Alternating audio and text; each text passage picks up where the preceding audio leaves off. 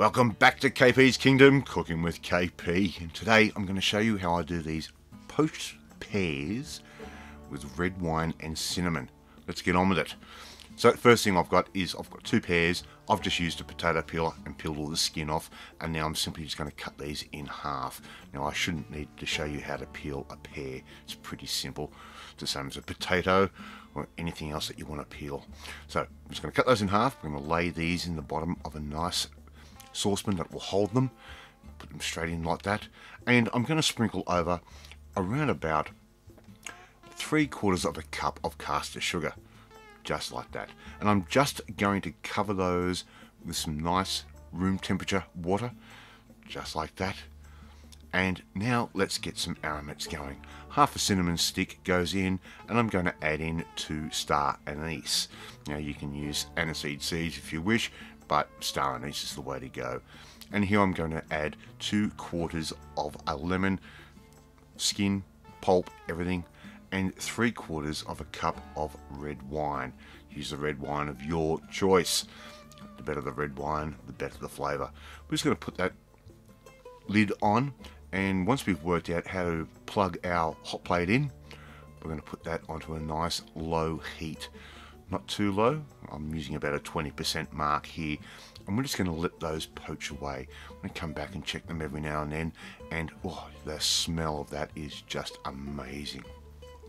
So we just want to poach those down until they're done. Just check it with a wooden skewer and you'll know. Now with all the rest of our product that we have in our saucepan, we're just going to keep reducing that down. I've now turned that up to a 50% heat. We're going to let that simmer. I've now turned that down to about 20% at this point. We don't want it to boil, otherwise we'll end up with a caramel, and that's not what we want. At around about halfway through, we can remove those lemon segments. They're not really required anymore. They've done their job. They've added that nice, beautiful, zesty flavour to our stock, and we're just going to keep reducing our liquid down, and this is going to be our little nice light sauce. Alright, once that is reduced down, I'm going to put a pear on a plate, just like I'm doing there. Nice and easy, isn't it? Now, I normally don't do desserts, but this one I could not resist making for you and showing you how to do.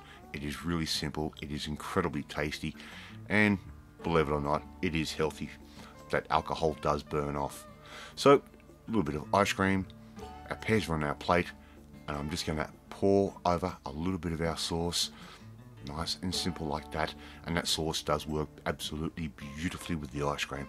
And there you go, KP's poached pears in red wine and cinnamon. I'd like to see you try and make this one at home. If you enjoyed watching this video, and by the way, I do thank you for watching it, but if you enjoyed it, hit that like button. Gives me confidence, should make you feel warm and fuzzy too.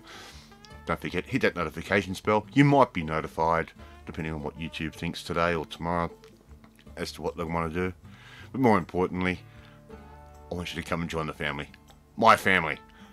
Hit that subscribe button and you'll never miss another one of my videos again. I'm going to go and eat my pear and ice cream and red wine sauce. I will catch you next time.